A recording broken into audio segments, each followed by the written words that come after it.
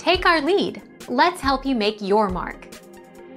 Our goal is your satisfaction. Let us show you the way.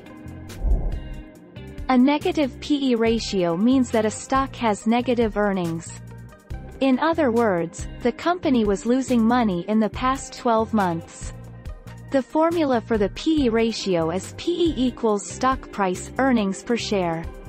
If earnings per share EPS is lower than 0, then that causes the stock to have a negative P/E ratio.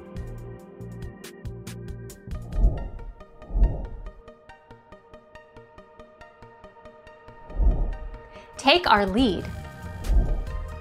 A lower P/E ratio could mean that the stock is undervalued. In fact, there can be two cases: either the market believes that the asset value is overstated, or the company is earning a very poor even negative return on its assets. So, it could also mean that something is fundamentally wrong with the company.